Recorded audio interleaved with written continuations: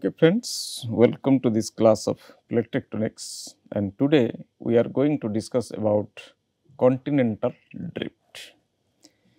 So here the background of the study or this class is you have already been known about what is a continent and what is drift. So the drift, it is the starting from the rift and finally it is coming to the drifting stage. We are talking about this rift basins, this divergent plate margin.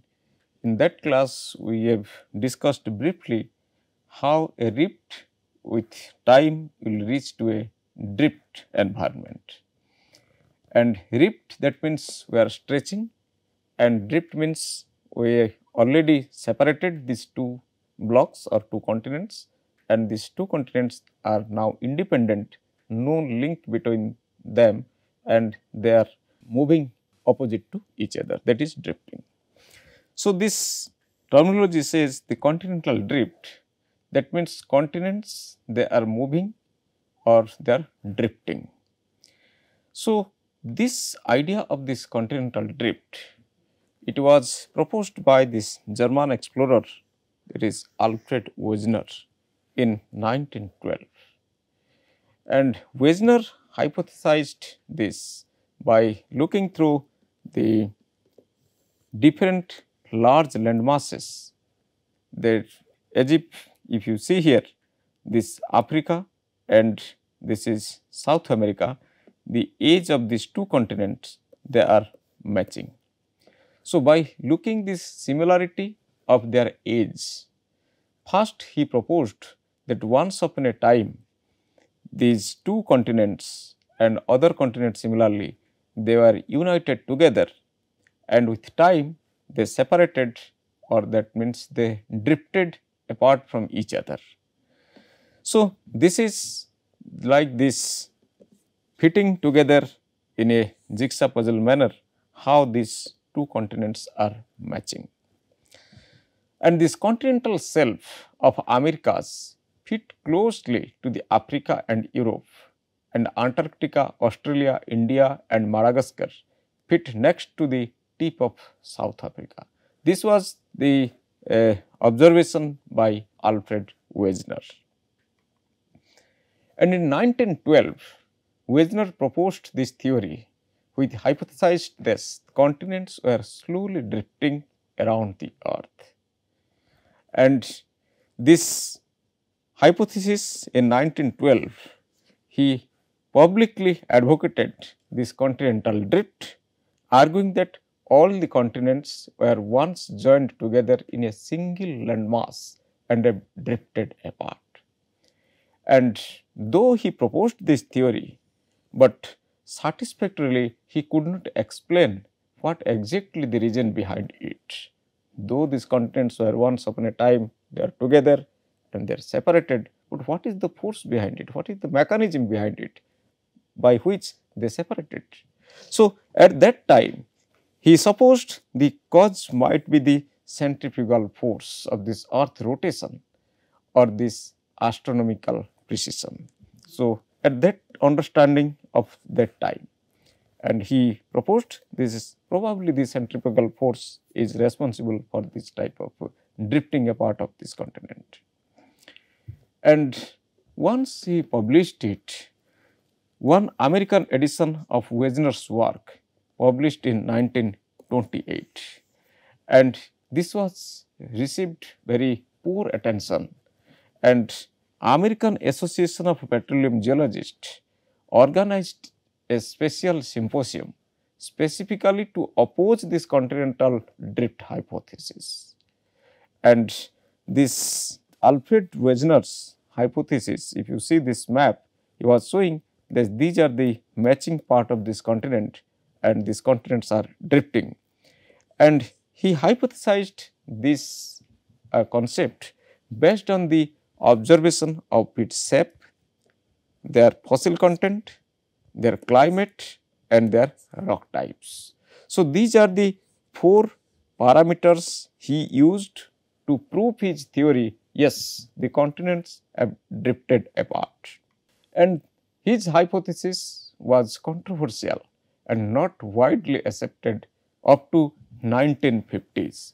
So, now imagine around 40 years he argued continuously that continental drift was there, but no one believed it, and especially this AAPG people, this American Association of Petroleum Geologists, that means sharply he criticized Alfred Wegener's hypothesis, and special symposium was called to oppose his theory. So, why people believed, and what was the proof which was not enough to support this theory? It says that these people believed because Wegener's continental drift theory was not readily accepted by the science community of that day, and it was difficult to conceive of large continents plowing through the seafloor to move new locations. This was the main drawback. How a large continent of several lakhs of square kilometer area, how it could plowing through this ocean floor, and what kind of forces could be strong enough to move such large mass of solid rock over such great distance. So, at that time there was just the initiation of a plate tectonics theory, even if you can say there was no plate tectonic theory, because plate tectonic theory, it was introduced in 1960, and this I am discussing about pre 1960s, around 1912 to 1950, around 40 years before this plate tectonics theory was introduced. So, in that case, that is why he was not able to understand, he was not able to explain why this force and which force is responsible for drifting those continents from one place to another place of thousands kilometer apart. So, that was the main drawback, that is why people was not able to accept this theory at that time. And he analyzed either side of the Atlantic Ocean on their rock types, their geological structures, their fossil content, and noticed that there was a significant similarity between matching sites of this continent, especially the fossil plants. So, if you see this figure here, these are this distribution of this fossil plant, and you can see this South America, Africa, India, Australia, and all those these fossil plants were distributed in this region. Similarly, if you see this Mesoceras and other fossils, they are also distributing in particular area, which is now across this continent, isn't it? So, first he hypothesized this based on this fossil content, and his hypothesis was thus strongly supported by the physical evidence and was a pioneering attempt to rationalize the explanation. So, if you see here, before he proposed these continents were united together, and now these are somehow separated of thousands of kilometers apart. And this application of paleomagnetism, it is one of the strongest supporter of plate tectonics, and it is not only qualitative supporter, it is the quantitative supporter. That means this plate motion, the time based plate motion that can be determined by this paleomagnetic behavior of these rocks. So, this paleomagnetism, when it was introduced in 1950 and 1960, it provided the first quantitative evidence that continents had moved at least in the north-south direction. Why north-south direction? Because magnetism always talking about north-south, that is magnetic north-south, not geographic north-south.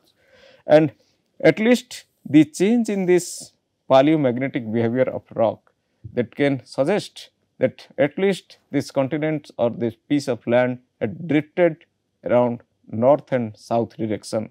So, this paleomagnetism at the first time it provided the quantitative evidence about this continental drift theory. Moreover, it was demonstrated that these continents had undergone relative motion, and it is confirmed that continent drift has actually occurred.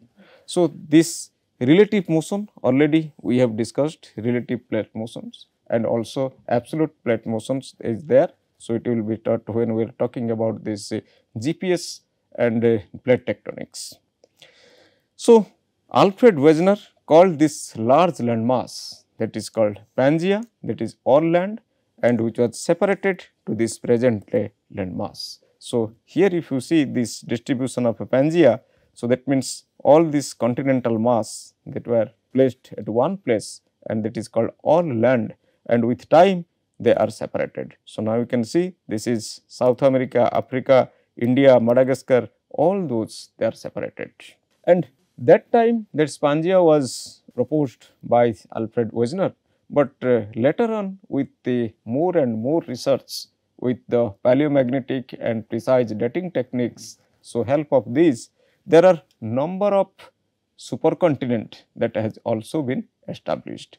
So, these are the geological time, and the name of these supercontinents are given here, and this says that it is not the Pangaea is the only supercontinent it was existing.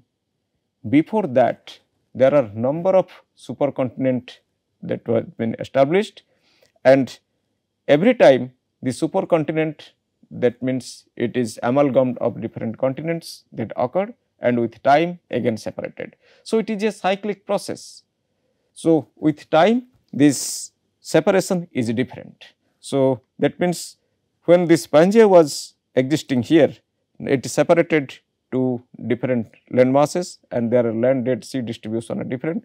Similarly, when Rodinia was there, the land at sea distribution was different. So, that means I want to say there are number of times the paleogeography of this earth has changed, and in geological future also the paleogeography will change. It is a continuous process.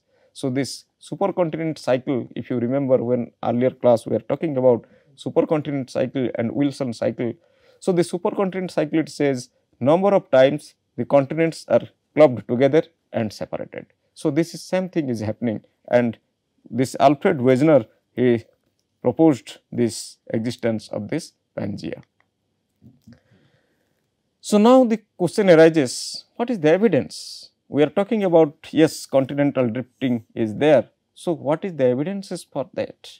So, first it is the geometric reconstruction of continent, geometrically matching. So, that means the edge matching. So, that is the approximate reconstruction were performed manually by moving models of this continent across, but an accurately constructed globe were performed mathematically by computer using different computer program to minimize the degree of misfit between the juxtaposed continental margin. So, instead of this coastline, the true junction between the continent and the oceanic lithosphere was taken for matching. So, here you have to understand this science behind it.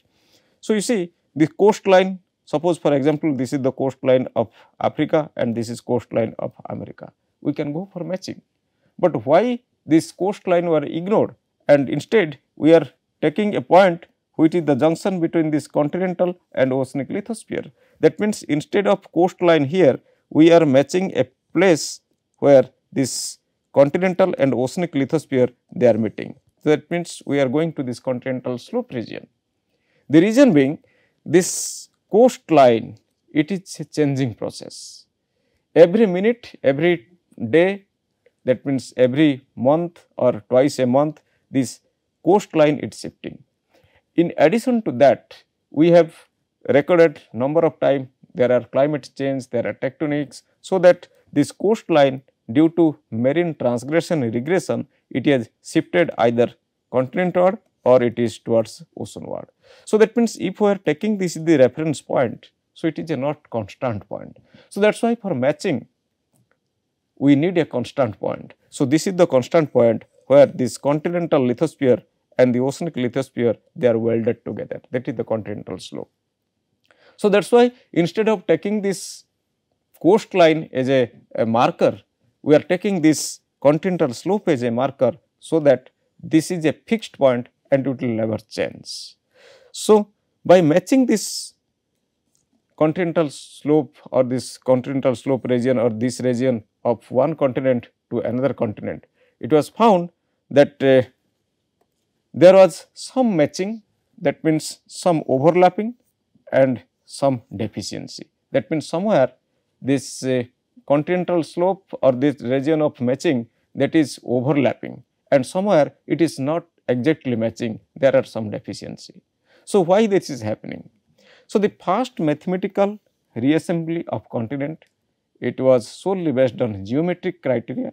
It was performed by Bollard, who fitted together these continents on either side of this Atlantic, because it is the most precisely matching, and Atlantic Ocean, you know, this is the youngest one among the oceans.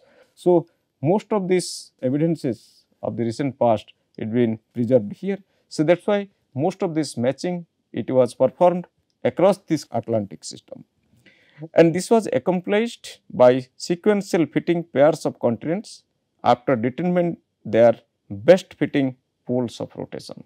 Poles of rotation, we know when we are talking about the Euler's pole.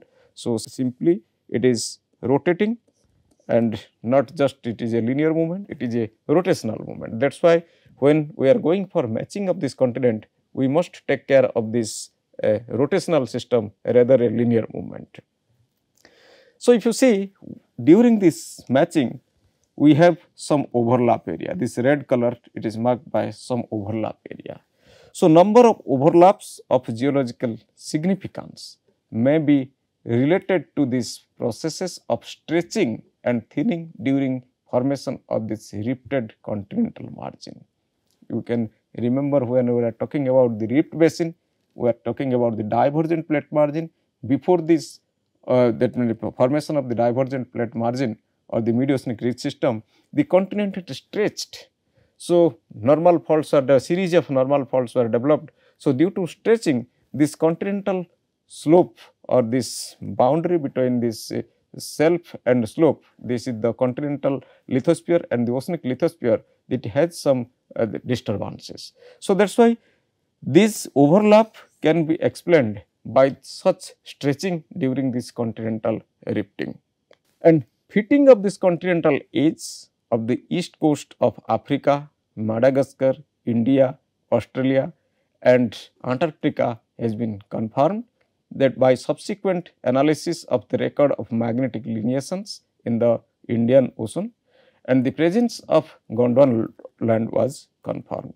So, here you can say this is the magnetic lineation, there is another term we are using. So, in detail what is the magnetic lineation and how it is used in continental drift theory, we will take a separate class for that. At this stage you see, just when there is a mediocenic ridge system and we know this basalt is continuously pouring out, and this basalt it is containing the ferromagnesian minerals, and when this basalt is coming out or it is forming at the mediocenic ridge, and these ferromagnesian minerals they freeze their magnetic field according to this earth's existing magnetic field. For example, suppose we have a globe and we have north south magnet. So, this magnetic lines of force.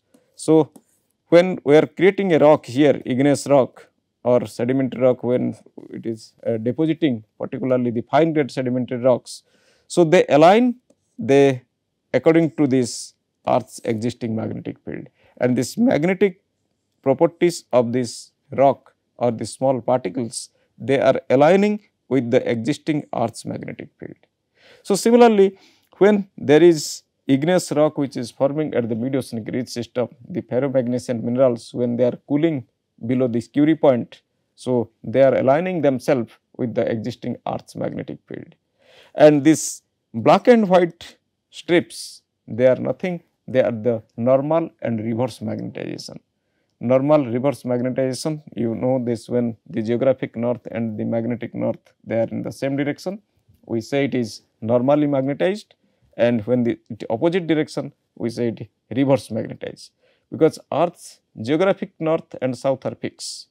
But many times the earth has recorded that the reversal of magnetism, that means the north pole becomes south and south pole becomes north, and in that case, so reverse magnetization occurs. So, that is why this carpet of basalt which is forming from the mediocenic ridge can be divided into different strips of different thickness or different width depending upon the time frame or depending upon the duration of normal magnetization and reverse magnetization, and depending upon the rate of seafloor spreading.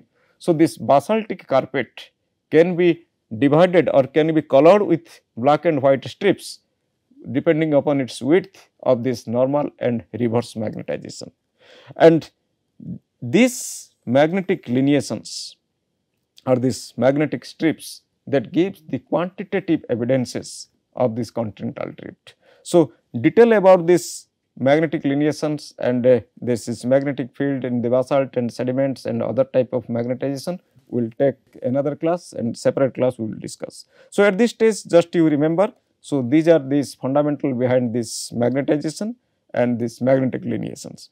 So, this continent when they are separated apart, when we are forming this mediocenic ridge system, that means these magnetic minerals they are forming here, they are aligned themselves with the existing magnetic field and it is helping to understand or to define this continental drift theory. So, another evidences that is called the geological evidences, it says matching of the geological features across the supercontinent. For example, if you see we have this Appalachian mountain system, we have the Caledonian mountain system. Here the Appalachians and this is the Caledonian. So, here you see this Appalachian fold belt and the Caledonian fold belt, once upon a geological past they were together. So, two mountain systems now thousands of kilometers apart, but if you see this across this Atlantic in geological past they were together. So, it was one mountain belt. Due to this drifting of this continent, due to this rift, they are now separated and one is in Africa, another is in Europe. So, this continuity of Appalachian fold belt in the eastern North America and Caledonian fold belt in North Europe. So, now they are separated and composition, grain size and age distribution of zircon grains in these sediments suggest the source of sediment in the Caledonies of this northern Europe lies west in the location now occupied by the Atlantic, indicating that in the past this location must have been occupied by this continental crust. So, now imagine we have two continents, if you are taking back to their original position, they were welded here and we have this Caledonian mountain here and we have Appalachian mountain here. So, we have this Atlantic in between. Now, you remove the Atlantic, that means you remove some time from the geological time scale. So, now what is happening? We are taking its back. So, once we are taking its back, it will become one mountain belt. And this is very interesting to say, these zircon grains were collected from both of these mountain systems and it is found their source is from this continent and once upon a time it was somewhere here. So, that means the source was here, that means it was occupied by a continental system and it was providing sediment for these basins and those sediments they are crumpled and they reactivated in this mobile belt and forming this mountain chain and further with rifting apart or drifting apart they form two separate mountain belts. Then age province, if you see here the correlation of ages across the southern Atlantic which illustrates the matching of both Precambrian cartons and the rocks of the Paleozoic era. So, here if you see how this Atlantic system was developed with time, we have a rift basin first developed and with rift basin it was occupied by the marine system and finally full fledged Atlantic was developed. So, now imagine when this was a basin which was receiving sediment from both sides. So, we have a sedimentary basins. Now, we separated and we made it two different places, two different pieces and the age of deposition or the age of rock from both sides becomes same because they are deposited at the same time.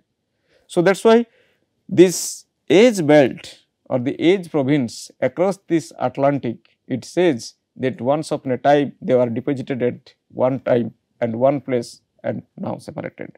Similarly, we have this Archean cratons and this mobile belt, Proterozoic mobile belt. So, this Proterozoic mobile belt and Archean craton, it says that was activated at the same time, that was existing at the same time, and now they are separated thousands of kilometers apart. So, that means the age province also, it is supporting that once upon a geological past these continents were together and finally it gets separated with time. Then igneous province, that means if you see here this map with showing Mesozoic dolerite, so distribution, and this Precambrian anorthosite, these are the Precambrian anorthosite dikes or anorthositic emplacement. And you see this province once upon a time once united and these rock types were emplaced there. So, now they are separated, and distinctive igneous rocks can be traced between this continent both to extrusive and intrusive rocks, and such as the belts of Mesozoic dolerite which extends through southern Africa, Antarctica, Tasmania, and approximately linear trend of Precambrian anorthosite through Africa, Madagascar and India.